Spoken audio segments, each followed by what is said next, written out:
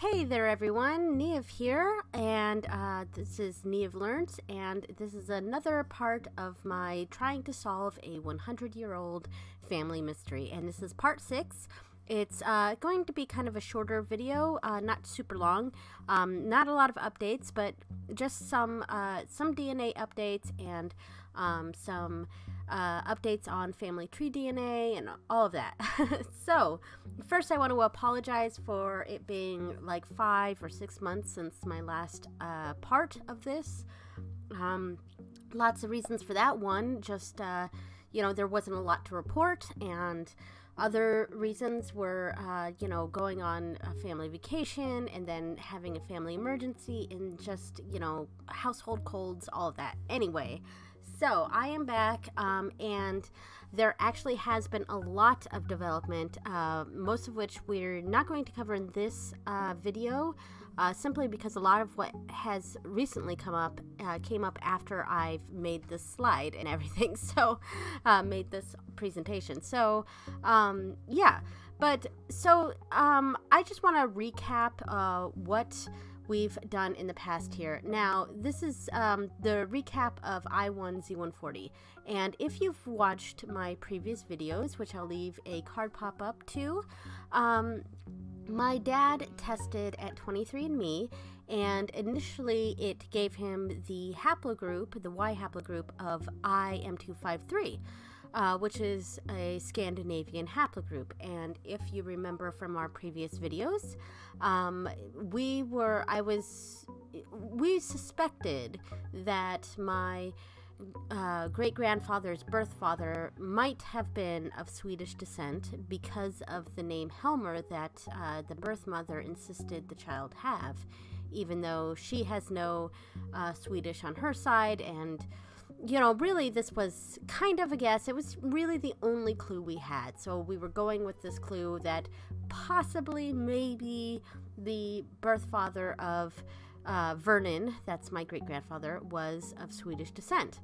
So one clue that would help us would be what the Y haplogroup was. And since this is a direct male line, the Y haplogroup would determine, the Y haplogroup of our missing ancestor. So, my dad tested as IM253, which is a Scandinavian haplogroup, so that lended more credence to our possible theory that the birth father was Swedish. But, it's a huge, there's so many subgroups that fit under IM253, and it's really prevalent in the United Kingdom as well, and also in other parts of Western Europe. So it's certainly not conclusive, but it was just another nugget of evidence. Now, I was able to narrow down my dad's haplogroup to I1Z140, which is a subgroup of IM253.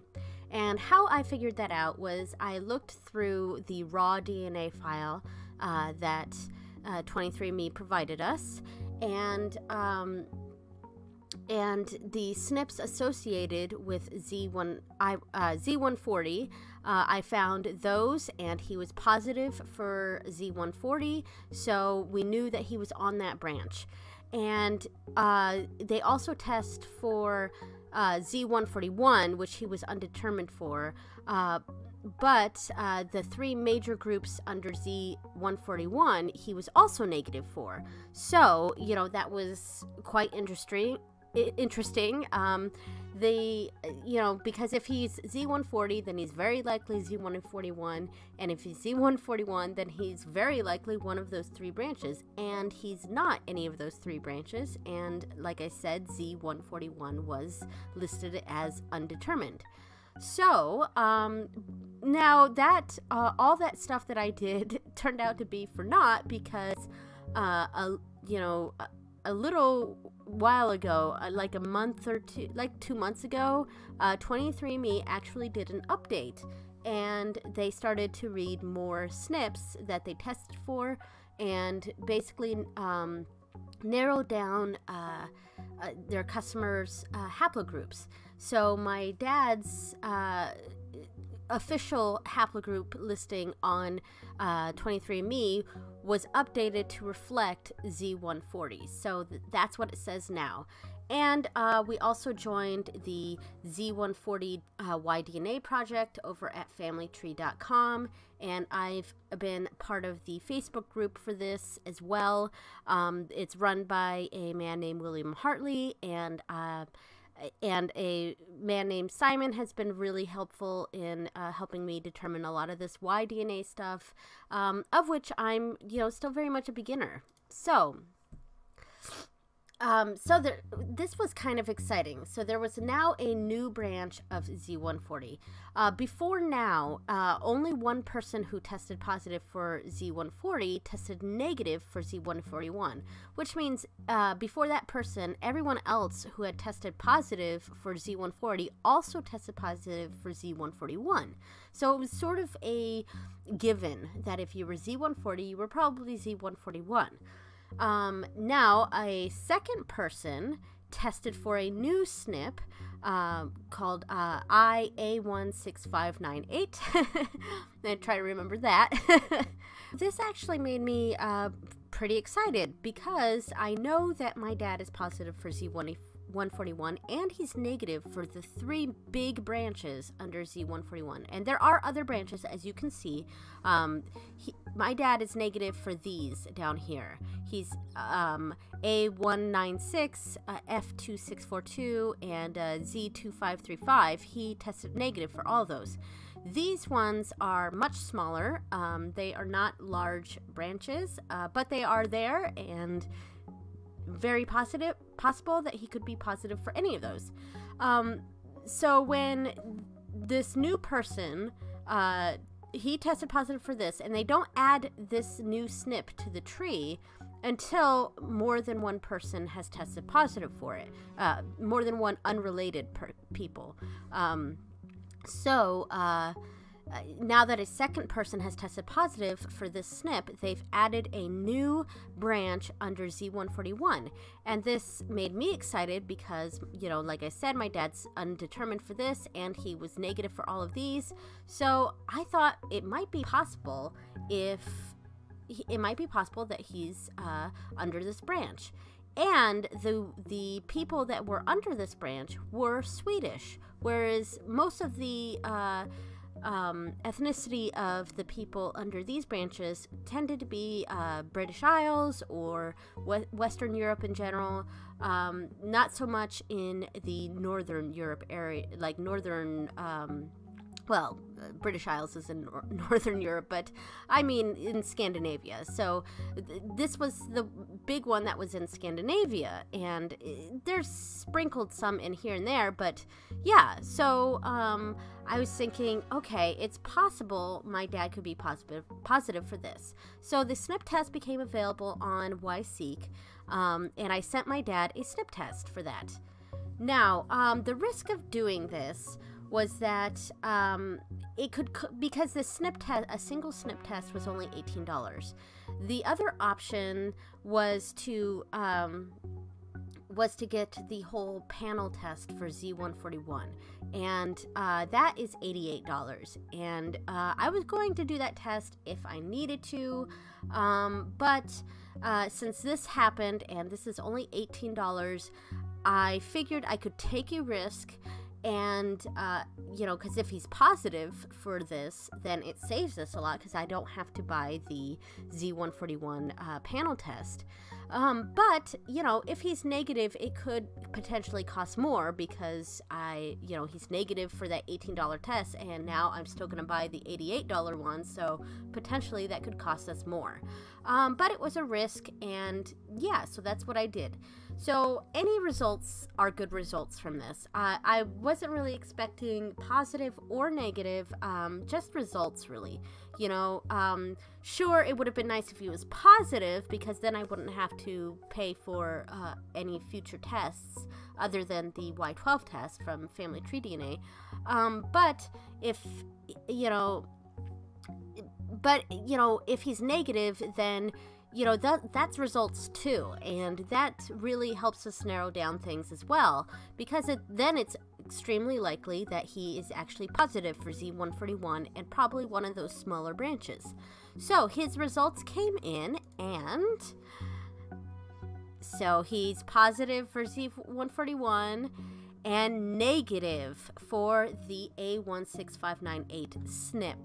And like I said, any results are good results.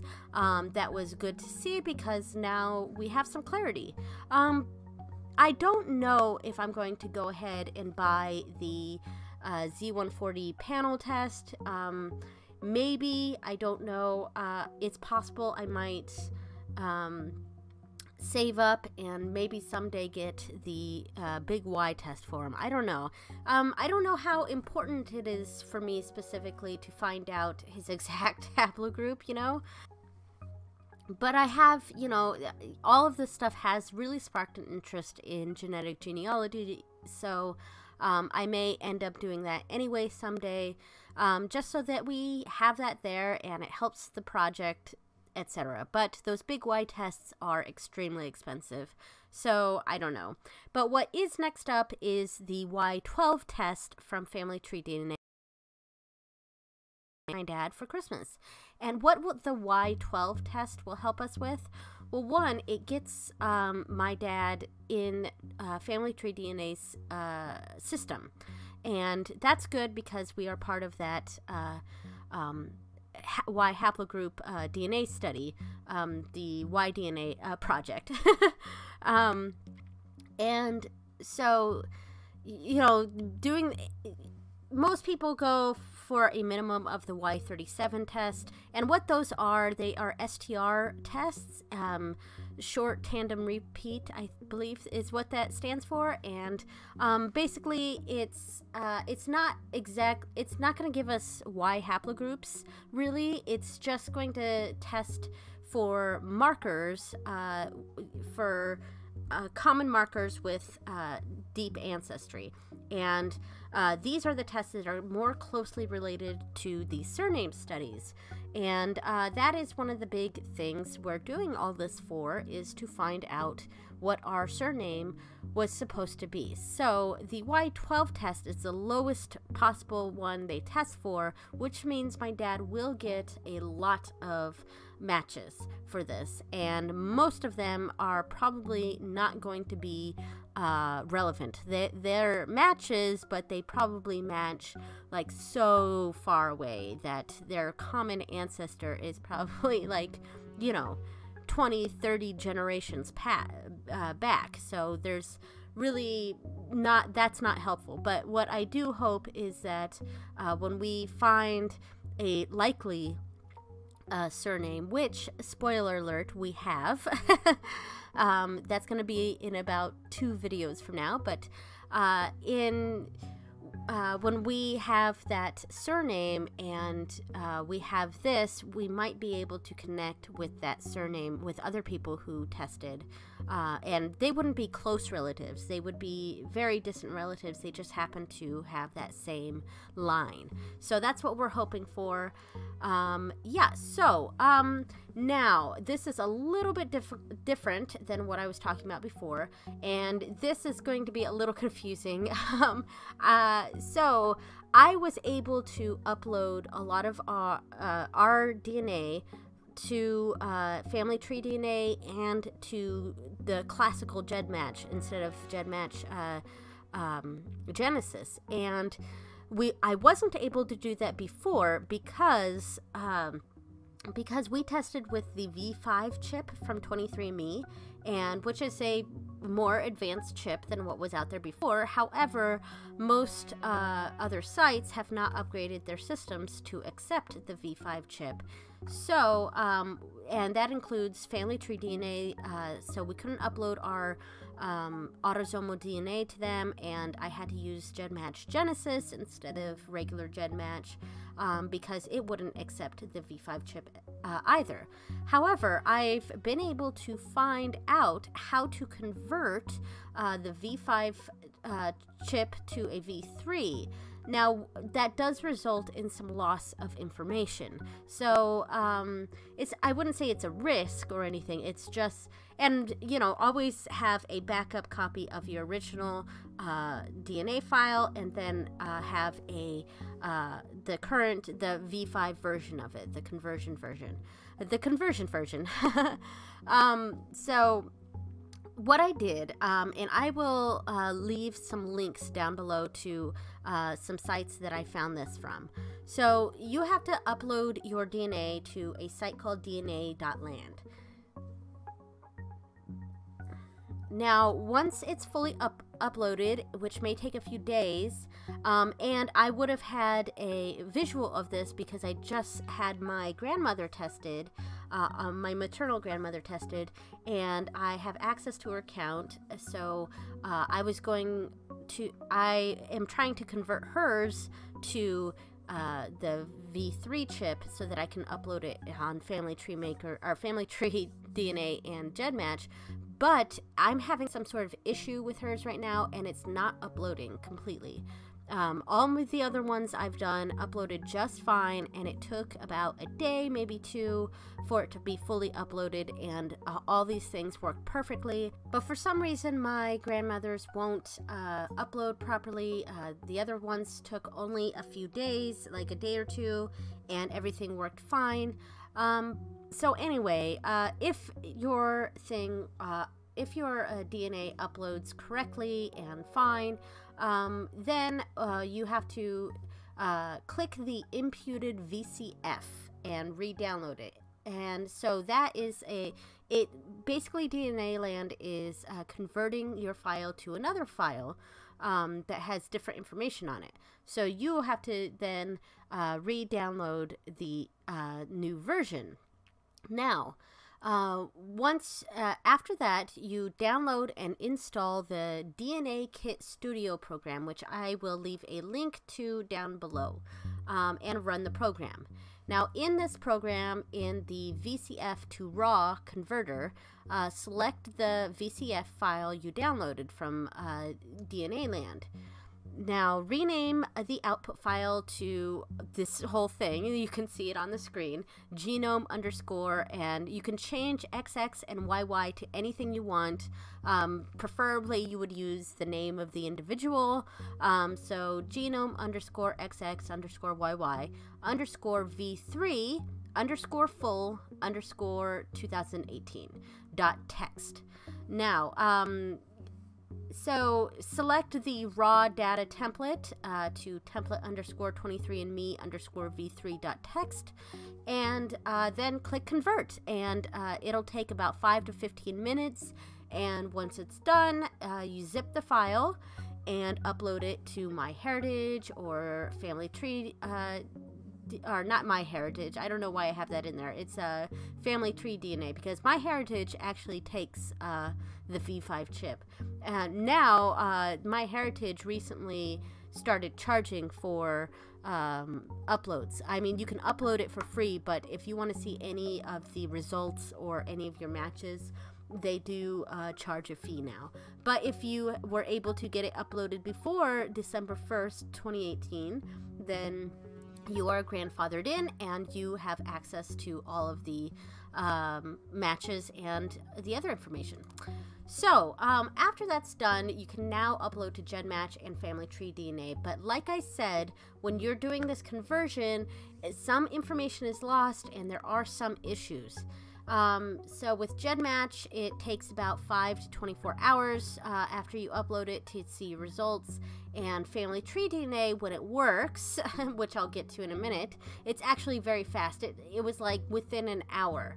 So of the ones that I uploaded that worked. Now, with Family Tree DNA, mine and my husband's worked. Ours uploaded just fine, and we can see our matches and all that. However, my dad's, my mom's, and my grandpa's are still pending weeks later. Like, they uploaded, but I can't see any of their matches, and they don't show up as my matches. And I've tried to contact customer service, they are having some issues with 23andMe uploads, and that they'll get back to me when they have more information. And that's been, you know, weeks. So I don't know what's going on with that. I don't know if we'll ever be able to get the results from that. I don't know, honestly. Now, so both of the sites have some issues with reading the xDNA from this file. On GEDmatch, the issue with the xDNA, we all have 0 X matches, which seems extremely unlikely. I mean, we should have at least some X matches, and those are people who match with us on the X chromosome. And unfortunately, we don't have any X matches that are being shown on GEDmatch. So I can't use xDNA, and the opposite is true for our files on Family Tree DNA. At least for mine and my husband's.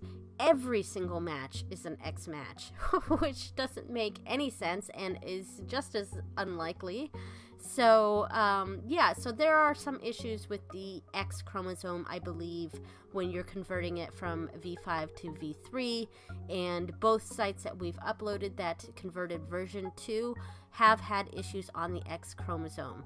So, so that's the risk, but, you know, I don't regret doing it, because otherwise I wouldn't have those tests on GEDmatch or Family Tree DNA.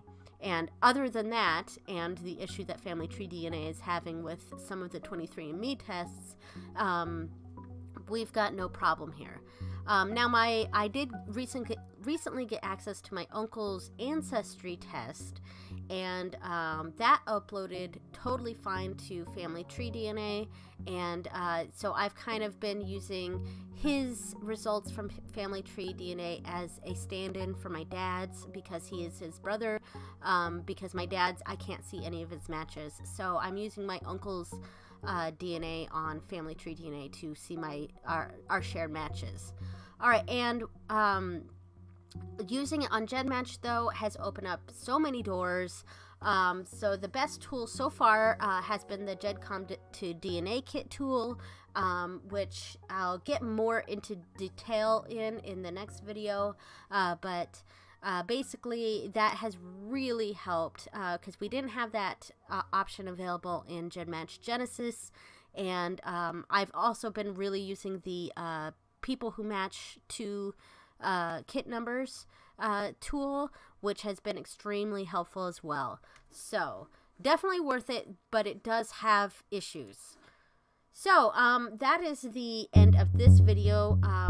Like I said, there's not a whole lot that was in this video, but like I said, we actually have just gotten a lot of developments lately, and I believe this might be ending in part 9, because I'm going to have a part 8 video where I'm going to talk about you know, some big you know, the matches and new theories, and yeah, and then part 9 is probably the last one. I'm not sure, but well, it'll be close, because we haven't found the right person, but spoiler alert, we found the right family. So yeah, I'm very excited. And anyway, thanks for watching, guys. I will see you next time, and Merry Christmas and Happy Holidays. Bye, everyone.